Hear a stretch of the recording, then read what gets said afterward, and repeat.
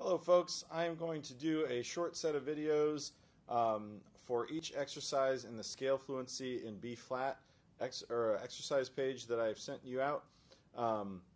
This will be each track as a different YouTube video, and I will do each song in 3 different speeds. So I'll do 80, 100, and 120, so you can play along with the speed that fits your skill level.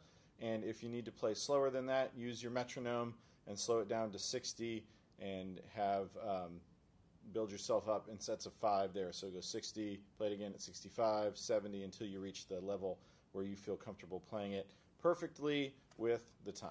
Alright, I will see you in the next video.